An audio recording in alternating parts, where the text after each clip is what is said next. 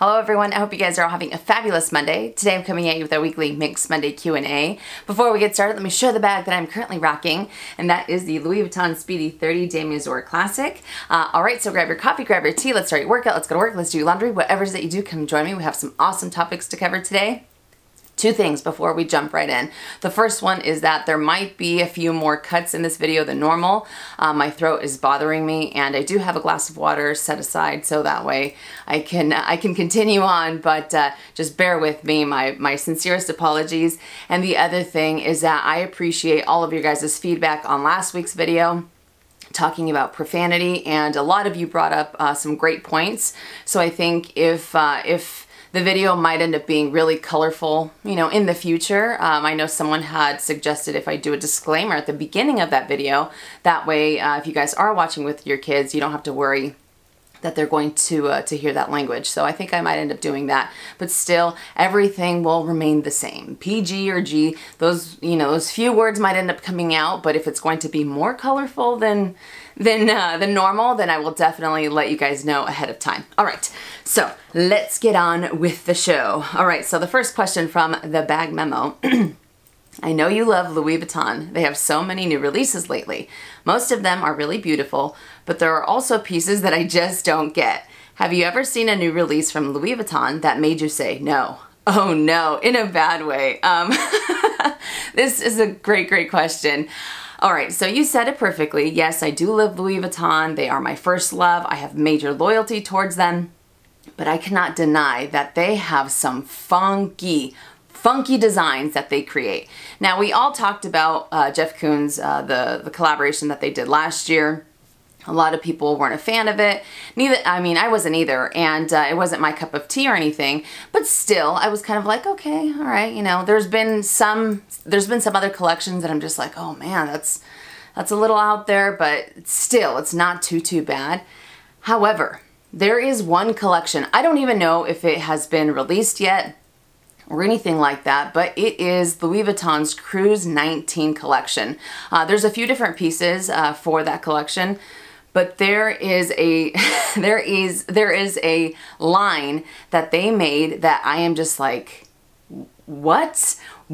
Okay, now I haven't done any research on it, so I don't know the thought process behind it. I don't know if they're using it more like as a shock value. I have no idea. Plus, I am not the most fashionable person on the planet, so what do I know, right?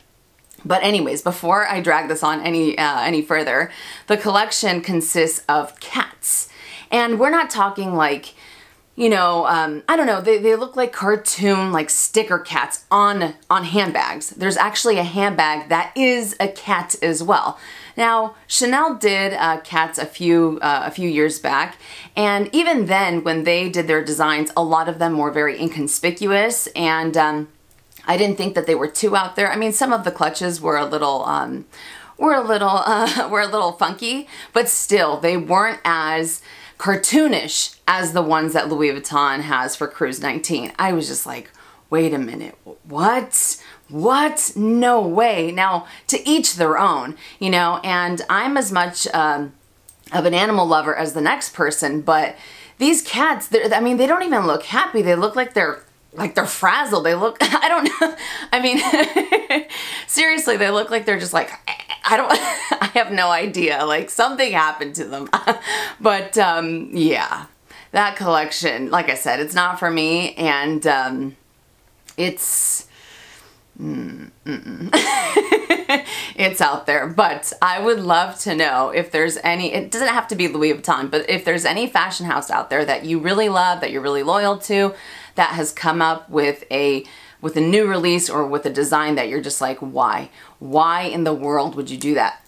If you can, let us know in the comment section down below. So great question, and hopefully I was able to answer it. Next question from Minnie M. What are your thoughts on the Chanel Classic flap in the maxi size? I don't see it much. I'm considering it for the amount of stuff it fits inside, but something in me feels like it's somehow not as elegant as the other sizes. I'm also not very big, so I don't know if it'll be awkwardly big on me. Any thoughts on this size / bag in general? Great question. And so we have a little bit more eye candy. I will insert a picture of the Chanel Maxi. I think that the Maxi is a beautiful, beautiful bag, and if you are a fan of classic flaps, but you find that the medium large and the jumbo are just too small for your daily essentials, then I think going for the Maxi is a great way to go. I will also say that when it comes to this bag, I really like it in the single flap, which I know has since been discontinued, so you'd have to go the pre-loved route to get it. I prefer it in the single flap more than the double flap, even though I'm a big fan of double flaps because I've said before, they end up keeping their structure and they don't necessarily cave in as much, but they also take away from how much more you want to carry with you. So if you're looking to really maximize your space, then I think that the single flap Maxi is gorgeous. Not only that, it's also a lot more lightweight because even with that, even if the double flap seems like it's not, or that part of the bag doesn't seem like it's too heavy, it still ends up adding a lot more weight to it. But I think it is a great, great bag. And you said that somehow you don't feel it's as elegant as other sizes. I think it's all a matter of personal preference because I have seen people in formal settings where they are wearing the wallet on chain and the mini, but I've also seen them wear the Maxi and it looks fantastic, you know, because at the end of the day, a Chanel classic flap looks fantastic in any setting and with whatever it is that you're wearing. At least that's how I feel. Call me crazy, but those are just my 2 cents. But I love the Maxi. There's just something about it, and it could be the fact that you can carry everything and the kitchen sink in that bag, especially when it comes to the single flap, that I am a really big fan of. I've also thought that it might be a little too big on my body frame. But the more and more that I see it, the more and more I'm like, oh, it's kind of growing on me, you know what I mean? It's not on my radar or anything like that, but I still think it is a beautiful, beautiful bag. So I say if you love it, go for it. If it fits exactly what you need, you know, it might end up working out perfectly for your lifestyle. But regardless, I would definitely recommend going into the boutique, trying it on a few times, taking all of your daily essentials with you and just seeing how everything ends up fitting. But hopefully that was able to help. Next question from Kristen D. What are your thoughts on the new Sac de Jour, the Souple? At first, I thought I didn't like the look of the studs on the new version, but after watching a video and seeing that it is a more relaxed / softer leather, I am finding myself thinking about it more and more. Absolutely, and I will insert a picture of that bag right now.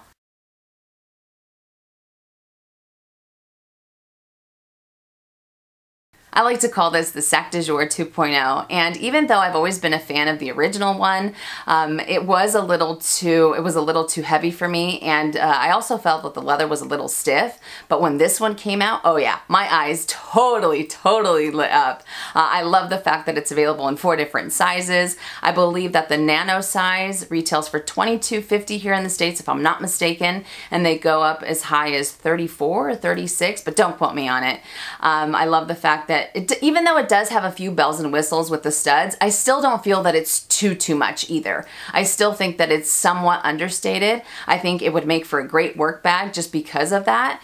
And it's also very versatile, and just the overall look, just by adding that softer leather to it, it gives it a completely different look, in my opinion. You know what I mean? Even though it's the same type of silhouette, I don't know what it is, but there's just something about it that the soft leather kind of added to it. So I think it is absolutely gorgeous. I think it is perfect. I know that Wendy's loving life. She recently got one and she loves it. But yes, I am a fan of this bag. You get the beautiful leather, the craftsmanship, the versatility, and a friendly price point on top of it. So I say if you love it, go for it. But fantastic question, and hopefully I was able to answer it. Next question from Susan B. Did you learn French in secondary school? I did not. I actually took a different language when I was in high school, but I learned French from my mom. My mom used to be a French tutor when she was younger, and when I was little, she would teach me phrases, colors, numbers. I learned so much from her. So we would it was really awesome too, because we would sit there and we'd talk back and forth, but I kind of got away from it the older that I got, and I didn't really have an opportunity to speak it as much, so I lost a lot of it. And then once I got into high school, like I said, I took a completely different language. I really wish that I would have taken French though, but there was no way for me to do that. But unfortunately, I don't speak it as well as I would like. If anything, I feel that I end up understanding it a lot better. And when we were in Paris or when we went to France, I was able to get by no problem. But I still kind of struggle, you know, with a few things, but I can't speak it as well as I understand it. But there's one thing that always stands out in my head when it comes to my mom teaching me French when I was little. I don't know if you guys know, but there's a show called I Love Lucy. I'm sure a lot of you are familiar with it. I loved I Love Lucy. And there is an episode where Lucy and Ethel are learning French. and the gentleman is trying to tell her to say the table, and Lucy can't get it right to save her life. She's saying le table, le table. That's kind of how I felt when I was with my mom, because she'd say, no, Minnie, you have to say it like this. You have to kind of give it that little accent to it. So she taught me to give the words an accent, but it always reminds me of of that episode from I Love Lucy. I think it is hilarious. It's awesome. But yeah, I did not take it. I really wish I would have, and I actually have a program on my computer where I try to brush up as much as possible, but I still butcher words left and right. And this leads me to my next question that is very similar from Puka Ngaru. Hopefully I said that correctly. 15. Two questions. Number one, I know you are fluent in a few different languages, and if I can remember correctly, in French. Does it bother you when you are watching a YouTube video and he or she pronounces the names in Spanish and not in French? For example, multi-cart should be multi-cart, not multi-cartes. Am I the only one that cringes when I hear them say the wrong pronunciation? LOL. Okay, all right, real talk here. I have no room. Zero room to talk when it comes to the correct pronunciation of French words, because I butcher them all the time. I say them wrong all the time. And if there's one thing that stands out more than anything, is the fact that I am known for saying vachetta, not vachetta. Everyone says vachetta when they're referring to the leather on the Louis Vuitton pieces, vachetta this, vachetta that, and I always say vachetta. And I've always said, tomato. People know what I'm talking about. You know that I'm talking about the leather, but I get so many messages, so many people get frustrated, and I think frustrated is an understatement, because they're like, Minnie, you're saying it wrong, you say it this way, you say it that way, why don't you say it correctly, or whatever it is. And so like I said, I have zero room to talk when it comes to it.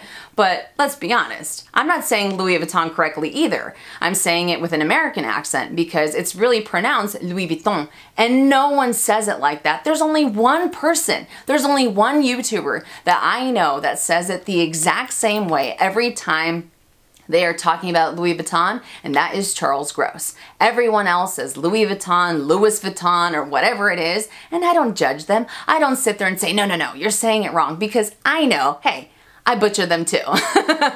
So, it doesn't make me cringe because I have no room to talk. I can't sit there and say, oh yeah, I say it correctly. I really wish that I could, and the French language is absolutely gorgeous. It is beautiful. I love it so much, but I don't do it justice at all.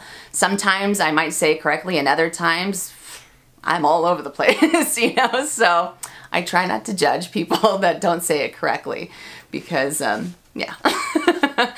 So, yeah. I can't really say anything on this subject. Number two, what are your thoughts on Chloe bags? I am specifically looking at the Chloe Mini Day bag. I have never ventured away from Louis Vuitton, Chanel, and Goyard, but I do feel I am ready to get into another luxury brand. I know that Chloe is not very good for resale-wise, but I am not buying to resell. It's my birthday next week, and my husband says he'll buy me the bag, but I don't know if I'm 100% ready. Thoughts? Okay, so we have even more eye candy. I will insert a picture of the Chloe Mini Day bag right now.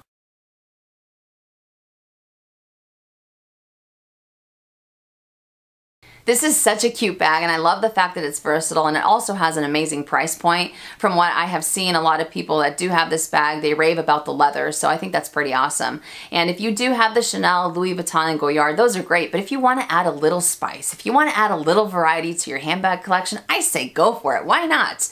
Who knows? That Chloe Day bag might end up being your forever bag. It might end up being your most used bag. You never know. But yeah, I say go for it. I know that sometimes it can be a little nerve-wracking when you kind of stick to a certain brand or certain brands and you feel comfortable with them, and then once you kind of start to venture into other ones, you're like, I don't know. And sometimes it doesn't end up working out, and other times it ends up working out perfectly. But I feel that if we never try it out, we'll never know. So I say go for it. And happy early birthday. I'm super excited for you, and hopefully this was able to help. Next question from In5. I seem to have a lot of fake Louis Vuitton, Chanel, etc. bags popping up on my Instagram, Pinterest, and YouTube feeds. When I see an unboxing video, it makes me mad. I wonder if I should flag it as copyright infringement. So here are my questions. Number 1, do you think that the Luxe community has an obligation to report copyright infringement? I don't think it's an obligation. If anything, I feel that the fashion houses are very appreciative when people do come forward with any type of information, or if they end up flagging a website or whatever it is. So an obligation, not necessarily. Number 2, do you wonder if a person would lie about a bag, watch, sunglasses, etc., would lie to you about other things? This is an interesting question. I think anything is possible. Personally, I like to give people the benefit of the doubt. I know a lot of people might disagree with me on that, but you know, I always try to see the positive in every possible aspect. So there's always a possibility that someone might end up doing that, but yeah, I will always give them the benefit of the doubt. And number 3, how do you feel about people who say there's no shame in the game and continue to purchase fakes? This has come up a few times, and I know a lot of people disagree with me on this topic, and that's totally fine. But I think that someone that is buying a replica and they know everything behind it, they know the dark side of it, they know the whole counterfeiting industry and what it entails, and they're just like, you know what, I'm going to continue to buy the bag because that's what makes me happy. It's what I've said before. You do you and I do me, and that's where I leave it. I leave it at that, you know, because it'll just make for a really heated conversation if one side is trying to tell the other, no, look at it my point of view, look at it this way, look at it that way. You know, we're all adults, and I feel that if you know what it entails, if you know what's behind it, and you still want to buy the bag, then so be it. I am absolutely nobody to tell someone what they should or shouldn't do with their funds. I've always said that. And even if it's not my cup of tea when it comes to replicas, it's not what I choose to spend my money on, I'm still not going to go toe-to-toe with someone and try to make them see, what's going on with replicas or anything like that. That's just not the type of person that I am. So, to each their own. If it makes them happy, then so be it. And I know that as long as I'm purchasing whatever makes me happy, that's what matters at the end of the day. So fantastic questions, and hopefully I was able to answer them. And the last question from Kyle Cheeseman: what are your thoughts on the Epi Leather from Louis Vuitton? You have an amazing collection, but I can't help to notice I don't see much Epi in your collection. Is there a reason? You are so sweet, and at one point in time I actually had 4 or 5 pieces of Epi Leather. I didn't have any handbags. I always loved the Speedy 25 in the black Epi with the gold hardware. I thought that bag was gorgeous, but I've never had handbags. I always had small leather goods. I had 2 agendas, and I also had a couple different wallets.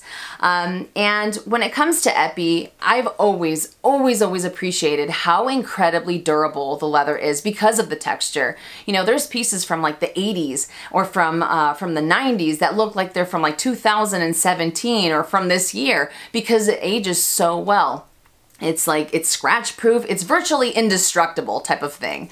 But the only reason why I got rid of them is because I found that I wasn't rotating those items as much, and my heart doesn't really sing as much for Epi as it does for canvas or even on-print leather, as crazy as that might sound. And even though I appreciate the durability of Epi, I don't know if it's necessarily the texture that sometimes kind of turns me off of it, which is what makes it durable. That's what I'm saying. It's crazy for me to think that way, but I do. And I also feel that sometimes when it comes to the colors of Epi Leather, because of that same texture, sometimes it ends up kind of muting the colors, or it ends up downplaying the color a little bit more than I would like. And it could be because I want something maybe a little bit more vibrant. Yeah, Epi Leather is beautiful. It's very durable, and it's the type of leather that if you're a fan of, and if you have multiple pieces in your collection, that those things will wear, extremely well for many years to come. And just the overall fact that it is so crazy durable is amazing. But like I said, it didn't make my heart sing as much as some of the other pieces that I had in my collection, so I ended up selling them. But I do love it, and I do appreciate it nonetheless. It is just no longer for me. But fantastic question, and hopefully I was able to answer it. All right, you guys, so that does it for Minks Monday Q&A. I hope you enjoyed it, and I hope I was able to help. You had some awesome questions this week. I am so sorry that I had so many cuts. I feel like my voice also sounds really hoarse, right? I sound, maybe it's because I'm making it like lower, but I feel like I sound like, I don't know, like I'm super sick. Hopefully that's not the case, because it could be because of the heat. It's like crazy hot in the day, and then it's like 69 degrees at night, and it's like a 40-degree difference, you know, it just drops. So a lot of people are getting sick. I just hope I'm not one of them. But anyways, my apologies for all of the cuts. Thank you guys so much for watching. If you enjoyed this video, make sure and give it a thumbs up. If you haven't already and you would like to, please subscribe to my YouTube channel by clicking on the red button down below and hitting that bell so you're notified when I upload videos, which is anywhere from 2 to 3 times a week. And I do get asked quite often where you can ask questions for Minks Monday. And if you can please put them on the most recent MMQA, it makes it so much easier for me to see them. But I can't believe this is 196. We have 4 to go for 200. I am so excited.